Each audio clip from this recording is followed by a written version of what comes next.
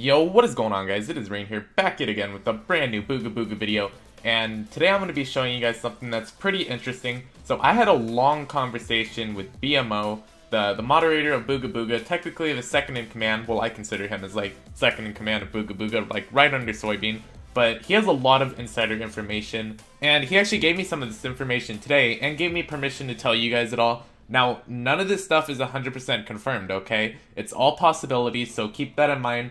But I thought it was really cool to just go over what could be coming into Booga Booga in the next update. So let's hop right into this. So BMO messaged me. He said, watched your video. If you're confused by anything, you can ask me questions and I can explain it to you. As Sawyer never goes into detail about explaining stuff. Now, Sawyer is Soybean for those of you who don't know that, but I'm pretty sure most of you guys do. But basically, BMO just offered to help me out here if I'm like confused about anything he said in the Discord, and I could get like better information to tell you guys it all. But anyways, I'm like, appreciate it. The only thing I really find questionable about the update is the pets. I don't really think they should exist considering we already got animals we can interact with in the game. Now, obviously, we kind of have mammoths and stuff like that. I don't want like pets following us around like they do in Treasure Hunt Simulator or Meep City. Like, that just seems like it'd be too much of a roleplay game, okay? This is a survival game. Like, do you guys want a mini saber-tooth tiger following you around? That's kind of lame in my opinion. You know how you could put a saddle on a mammoth? Well, let's say you could tame animals and you can send them to go attack people and stuff like that. That'd be really cool, but not just like regular pets that follow you around and just there for looks, okay? Then BMO says that's just him thinking of stuff on the spot. So, it's 100% not confirmed yet. It's just him thinking of ideas and asking everybody else it. Then he's like, that's why we are taking suggestions. I do know that special skins and specific hats is confirmed. So right there, skins for your rock is going to be confirmed and specific hats for your character is confirmed. Okay, those are the two things that are actually confirmed on this update. Then I gave him an idea. Maybe you can unlock a new tier of armor every mojo. So every time you rebirth, you get like, let's say you rebirth 3 times, then you can get emerald, something like that. I don't know. But I just thought it would be like a neat idea, give you more stuff to do in the game to work up for.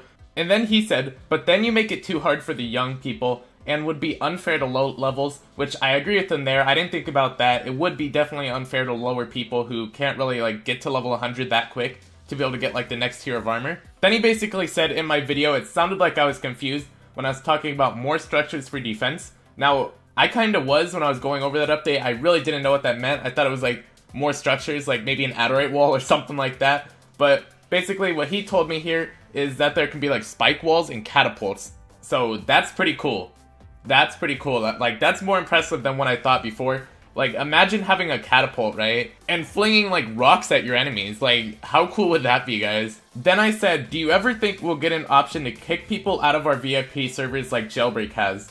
Now, the reason I ask this is because in Jailbreak, you're actually able to kick people out of your server. Like, these YouTubers do streams, okay? Like, Simon Says streams, minigame streams, and then sometimes there's people who are like the troll, okay?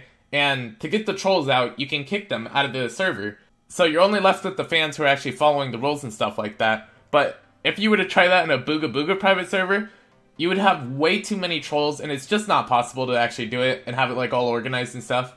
But then he did confirm that we will be adding kick or ban to VIP servers, so that is going to be coming soon. You can actually kick people out of your VIP server if they're like annoying you or whatever it is, you don't want them there. Let's say you got an exploiter in your server, well, you can actually kick him out of the game and get him out of there, which would be pretty cool. Then he says also the combat healing. Yes, you won't be able to heal while in combat, but if you're out of combat, you still eat to heal or use campfires.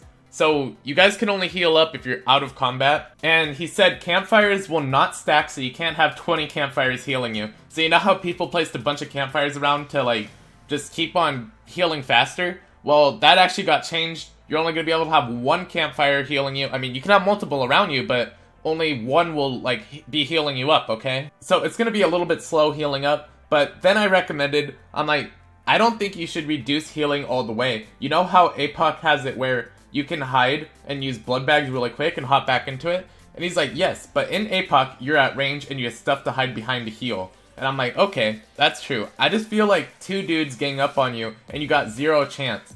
Healing kinda added another element to combat. And in my opinion, it kinda did, okay? Because let's say you got like a tribe of 3 people coming after you, right? You'd have no chance if they all have emerald armor, but if you have food, you could be taking them on one by one, one might forget to heal and stuff like that, and eventually you could get them, so you have a much higher chance of winning if you actually do have like stuff to heal up with. But that's kind of gonna be removed, I guess. But like, one thing he did say is we could have a healing item, but add a cooldown so you can't spam it.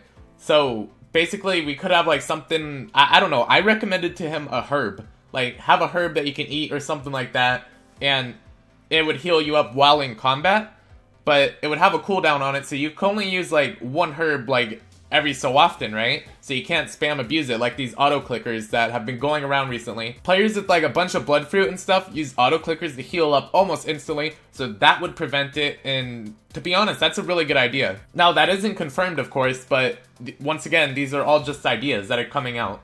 Then I asked him, when you die in Booga, you lose like 20% of your ores or something, right? Then he says, you lose all your tools and armor, not your inventory. So if you killed someone with emerald armor, they will drop emeralds because of the armor. And I'm like, damn, I never realized that. And that's pretty cool. So basically, let's say I were to kill a crystal player who has full crystal armor. Well, the armor would then drop into crystals and you could pick those up. I thought it was like always you drop a little bit of your inventory. But no, it actually goes off the armor and tools that you have, which is pretty cool. But apparently he says, yeah, that's why it's not good to make sets of armor, because you'll lose a bunch, okay? So be careful, guys, there. Then I asked about the old map here, and he said, we have talked about map changing. It could happen. Sawyer likes a map with a bunch of islands like the one right now, and I like just one big island with different biomes. And in my opinion, I kind of like big islands. Like, if you have big islands, you can claim it and build like a huge base around it, and it's like in the center of the map and everybody sees it. So that's pretty cool, but with smaller islands, you can't really make these big bases anymore, which kind of sucked about the new map here. But anyways, that's about it for the update section. Thank you, BMO, for actually telling me all this. Like, I appreciate you giving me the insider information to make videos on. Like, I just love informing all my fans and stuff about what's going on, and I'm really happy you guys are actually putting an effort to keep the game updated and stuff like that. It actually shows. Like, check this out. The player count is at 15,000 people playing at like 8 p.m. at night. Like, that shows that it's helping you guys out as well, too.